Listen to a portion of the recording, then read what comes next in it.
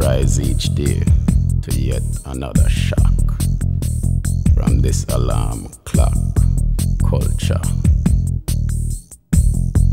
And I miss the sound of my big red cock as him beat him chest and crow a welcome song to the sun from the foul shit covered guava tree on the hillside. And the snooze button allow me 5 minutes more to dream about ackee and breadfruit. And I get up and eat a bagel and worry about my love handle.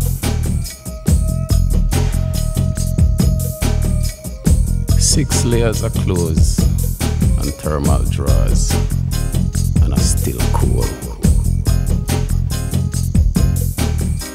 Another bridge means more tool, and the golden rule is alternate side parking.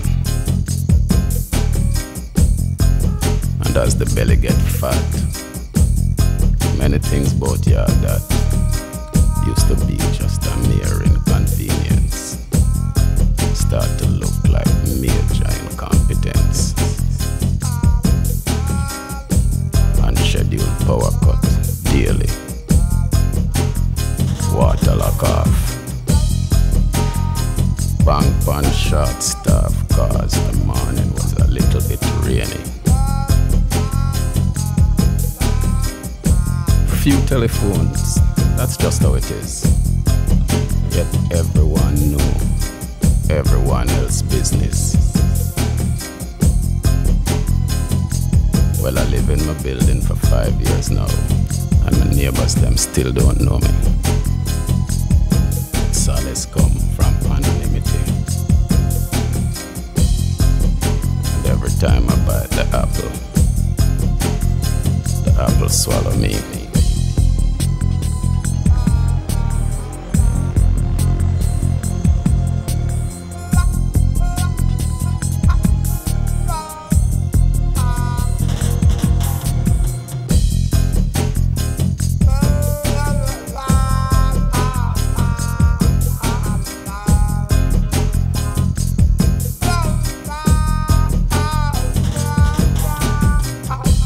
So them forced me to buy a piece of the FBI, CIA investment pie.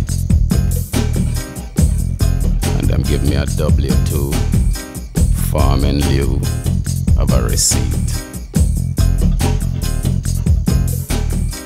So now I'm funding a plot to get God shot or something like that. The Korean polish them apples them clean, and them arrange them in stacks of red, gold and green. Same want Rasta to feel welcome. Seen?